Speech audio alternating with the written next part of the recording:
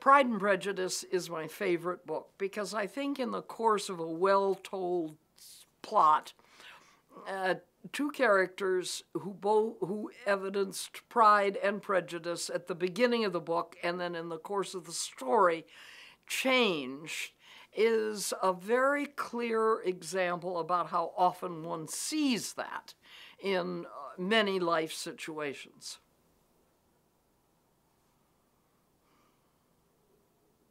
My favorite quotation means that I have to say something about another university tradition, which is based in the faculty club called the Revels.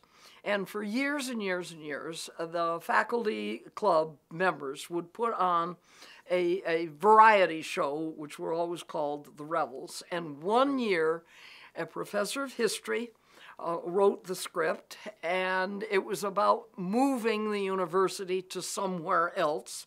It was during the period of time when urban renewal was much of the topic, and the theme of this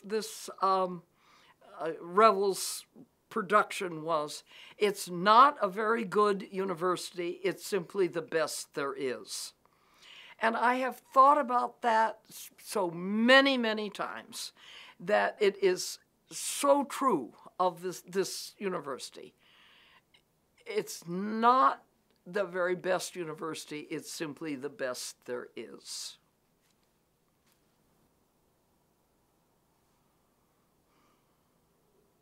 My favorite personal memory was when, after teacher evaluations were being done, and I got my first packet of them and read through them, and they were pretty good. And I was able to say to myself, you did pretty good, Lorna. And that was, I've remembered that, and I was happy about that.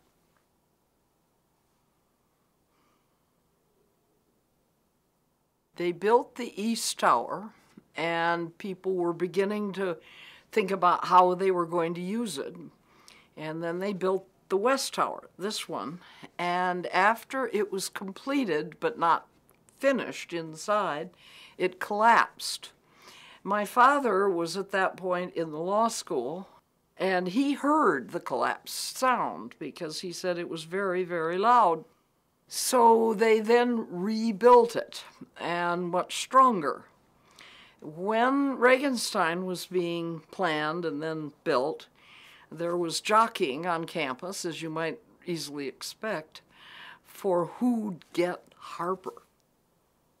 It was agreed that having the college take over and be have Harper was the right thing to do. And one of the very first things they had to do was rebuild, re-strengthen the East Tower, which had never fallen down. But it was built the same as the original West Tower.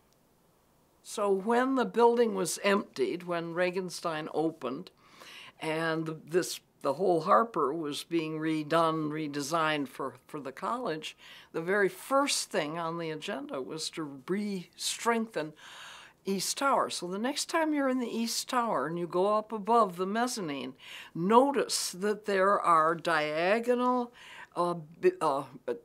covered by sheetrock, angles supporting the floors above. Look for them. That's why they're there.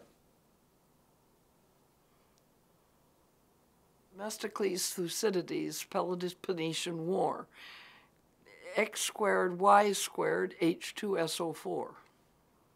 Okay, yeah, golly, my brain hasn't done that for quite a while.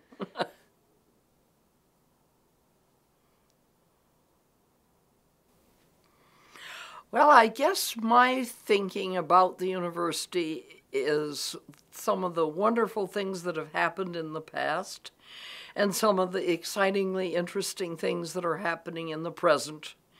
But my wish for the university would be that when people are celebrating the 225th birthday, that they will have as many past, present, and optimistic wishes for the future as I have in 2015.